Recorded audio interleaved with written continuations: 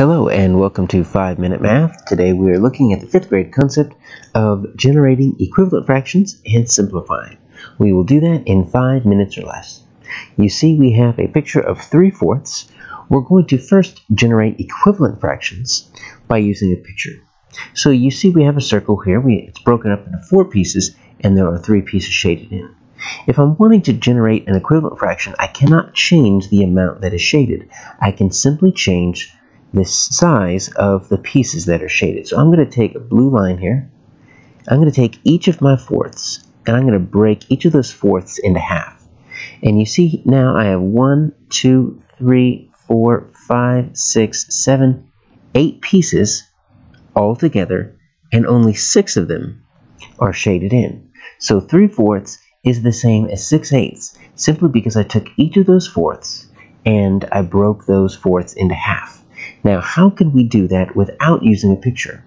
Well, by setting up a multiplication equation, what you do is you say to yourself 3/4 times something, and then you have your target denominator. It has to be a multiple of your denominator, so we want to change it into 8s. And when you multiply, you can multiply straight across. And you think 4 times something is going to make 8. This is where we need to know our multiplication facts. 4 times 2 makes 8. Now, this works if you make your numerator of the second factor here the same as the denominator. You see I've got 2 halves here? Well, 2 halves is the same as 1. And so really I'm multiplying this 3/4 times 1. And the identity property of multiplication says if you multiply anything times 1, it stays the same. I'm just calling my 1 2 halves. So if you multiply straight across, 3 times 2 makes 6/8. So you can generate equivalent fractions by drawing a picture and then cutting each of the pieces into halves or possibly thirds, or you can use multiplication. Let's look at another example. Sometimes you'll come across a fraction like 10/12 and you'll be asked to simplify or reduce the fraction. What that means is you're going to make an equivalent fraction, but this time you're going to make it smaller. So let's look at a picture first. Anytime you make an equivalent fraction, remember the amount of shaded area doesn't change. You simply make the pieces bigger or you make the pieces smaller. So in this case, we have 10/12 over here in this rectangle.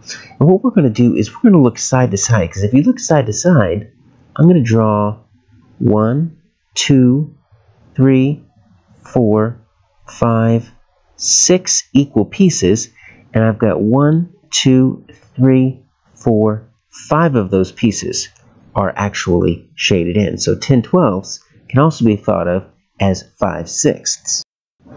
If you wanted to simplify this fraction without using a picture, you would set up a division equation. Kind of like making an equivalent fraction that's larger, you're going to set up your 10/12. You're going to divide it by something. And in this case, you don't necessarily know what your new denominator is going to be, but you're going to think, what is the largest number that will divide both into 10 and 12? And if you're not sure, if they're both even, you can always divide by 2. But in this case, 2 is the largest number that will divide evenly into both 10 and 12. So we're going to divide both 10 and 12 by 2. And take a look at what we're doing. We're dividing it by 1, because remember, 2 halves makes 1. So this is going to be an equivalent fraction. It's just going to look different.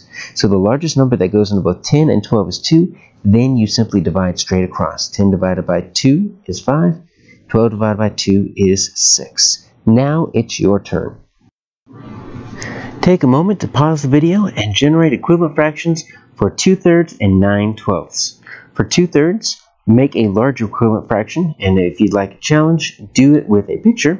For 9/12, I want you to reduce or simplify it, and for a challenge, only use division. When you have your answers, unpause the video and check your work.